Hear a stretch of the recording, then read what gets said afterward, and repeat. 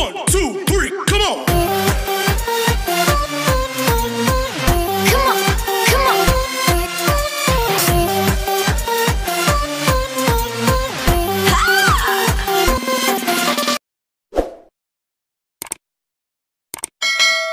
Hi, hello my dear learners, and once again welcome to Math TV Lessons channel. By the way, I'm Teacher Giovanni and I am your teacher in math today.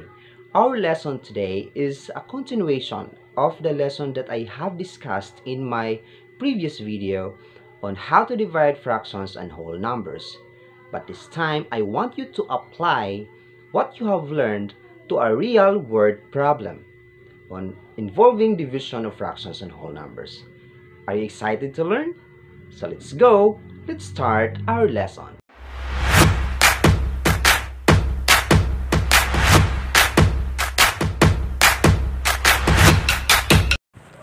In this lesson, you will learn how to solve word problems involving division of fractions and whole numbers. In this lesson, you will be able to explain the techniques on how to solve routine and non-routine problems involving division of fractions and whole numbers. Solve routine and non-routine problems using appropriate strategies and tools. Bear it in mind that in solving word problems, varied solutions can be used. What you need to do is to analyze the word problem and identify the appropriate steps on how to solve the word problem. In solving routine problems, you may do the following steps. These steps are the same in solving routine and non-routine problems involving multiplication of fractions and whole numbers. The first one, understand. Know what is asked and what are given. Second, plan. Know what strategy can we use to solve the problem. What operation will be used, and write the number sentence.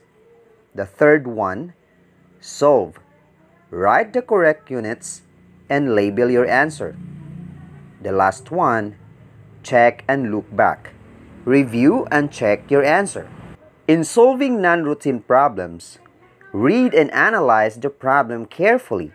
You may use the following strategies like act out the problem, table method, drawing or making a diagram to solve, work backwards, and other ways you can apply to any problems.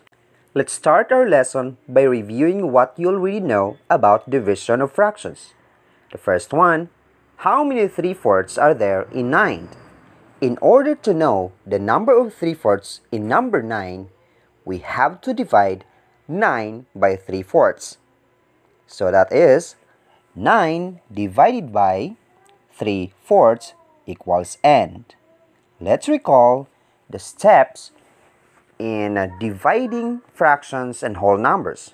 The first step is you have to get the reciprocal of your divisor. What is our divisor here is 3/4. So what is the reciprocal of 3/4? So that is 4/3. In finding the reciprocal, you are going to get the multiplicative inverse of your divisor. So the multiplicative inverse of 3/4 is 4/3. And then you are going to proceed to multiplication. So that is 9 times 4/3 equals n. And take note that you have a whole number. What will you do with a whole number? You are going to over it by 1. So that is 9/1 times 4/3 equals n. And then you are going to follow the steps in multiplying fractions. The first one is multiply the numerators. So what are the numerators? So we have 9 and 4. So 9 times 4 is 36. The next one is multiply the denominators. So we have 1 and 3. So 1 times 3 is 3. The answer is 36/3. So we are going to divide 36 by 3. So 36 divided by 3 is 12. The final answer is there are 12 3/4 in number 9. So the next one, what is the quotient if we divide 8 with 2/4? So that is 8 divided by 2/4 equals n. The first step is you are going to get the reciprocal of your divisor. So our divisor here is 2 over 4 or 2/4. So what is the reciprocal? We have 4 over 2 and then proceed to multiplication. So 8 times 4 over 2. And take note that we have a whole number, which is 8. We are going to over it with 1. So that is 8 over 1 times 4 over 2. And then multiply the numerators. So 8 times 4 is 32. Multiply the denominators. 1 times 2 is 2. So the answer is 32 over 2 or 16. So let's start our lesson proper. Problem number 1. The distance between the first and the last stop of a bus route is 2/3 kilometers. There are 10 stops on this route. What is the average distance between the stops? In solving the problem, we have to follow the steps. The first one, understand what is asked in the problem. So, the average distance between the stops. What are the given facts? We have 3/4 kilometer, 10 stops on the road. And then let's proceed to the second step, which is planned. What operation is to be used? In order to know the average distance between the stops, we need to divide. So the operation to be used here is division. And what is the number sentence? We have 2/3 divided by 10 equals n. Next is we are going to solve. What is the solution? We are going to divide the fractions by multiplying the dividend by the reciprocal of the divisor. So, 2/3 divided by 10 equals n. What is the first step? We have to get the reciprocal of your divisor. What is our divisor?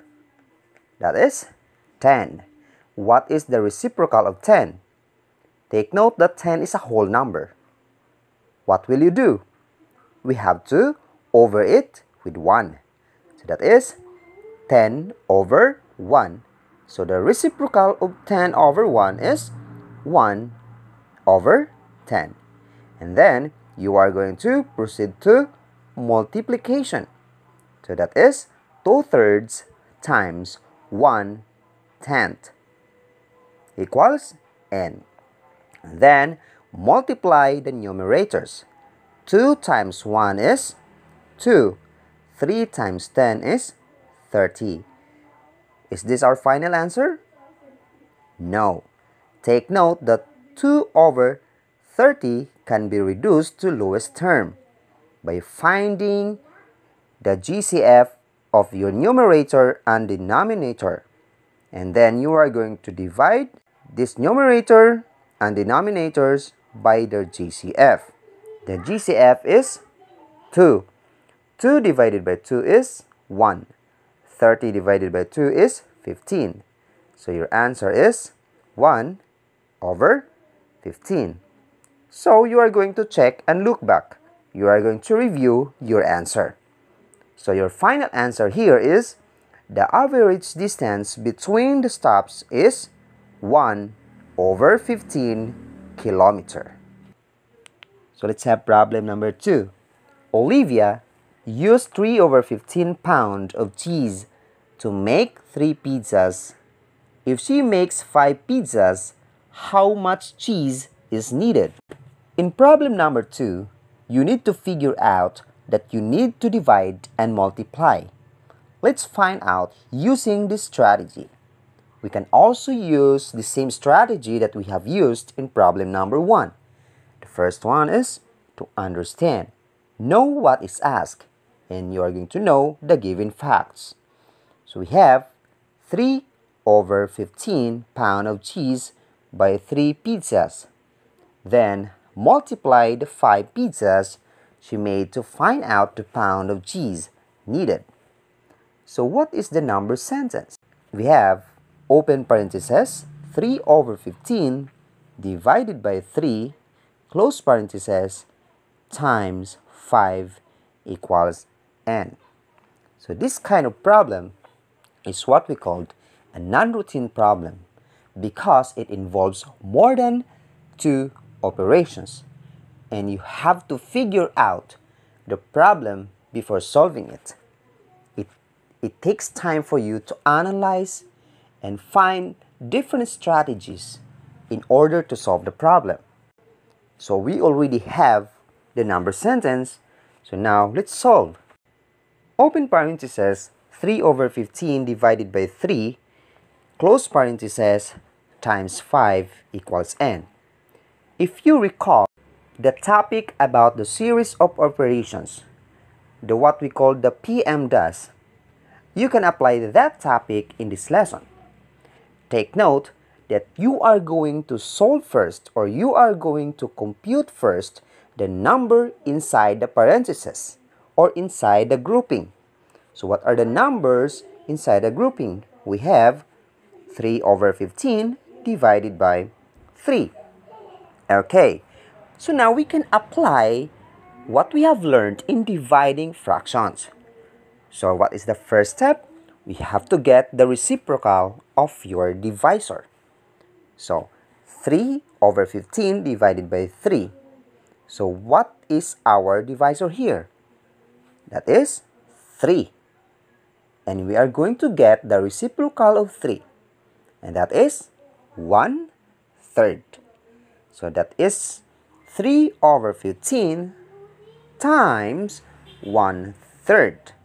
Take note that after getting the reciprocal of your divisor, you have to change the operation into multiplication. That's why we have this new equation or new number sentence as 3 over 15 times 1/3. So multiply the numerators. We have 3 times 1 is 3. And then we also need to multiply the denominators. We have 15 times 3 equals 45.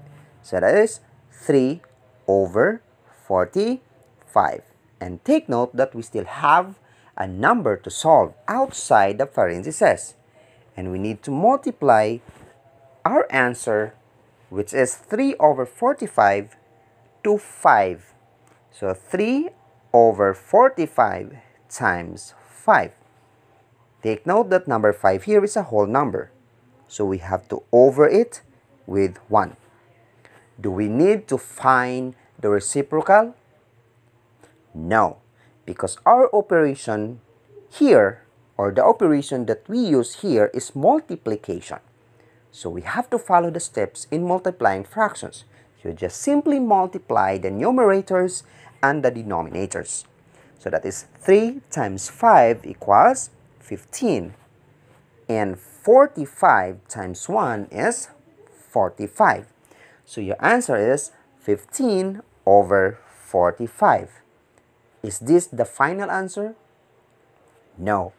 We can still simplify 15 over 45. How? How can you simplify it? You can simply mentally get the GCF of 15 and 45. But if you find hard, you can use the continuous division or prime factorization to get the GCF of the two numbers, which are 15 and 45. If you do not know how to get the GCF, please watch my video on how to get or find the GCF of two or more numbers. But in this case, our GCF is 15. We have to divide 15 and 45 by their GCF. So 15 divided by 15 is 1. 45 divided by 15 is 3. So, 15 over 45 is equal to 1/3. And then you are going to check and look back. You are going to review and check your answer. So your final answer here, 1/3 pound of cheese is needed to make 5 pizzas. Okay, so we are now done with our lesson on how to solve word problems involving division of fractions and whole numbers. I know that you learned something today, and I hope that you will never forget what you have learned, because I'm sure you will be using this topic in the next lessons that you are going to take. So, once again, I'm Giovanni Sconde, or Teacher Giovanni, saying thank you so much for watching and have a great day. Bye-bye!